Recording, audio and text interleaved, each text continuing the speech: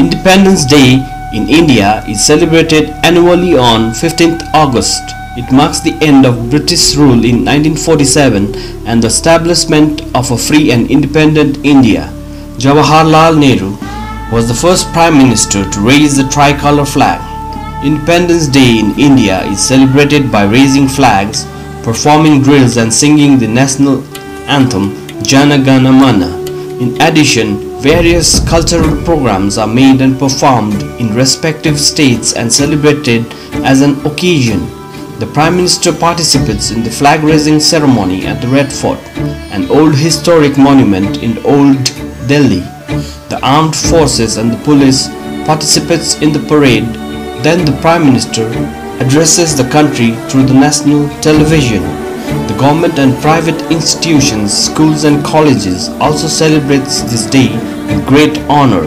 This day is remembered and dedicated to all those people who fought for the independence of the country, the ones who gave their lives, mind, body and soul. The day of 15th August 1947 is embossed in the golden history of India. It marks the end of 200 years of British rule in India. Jai Hind.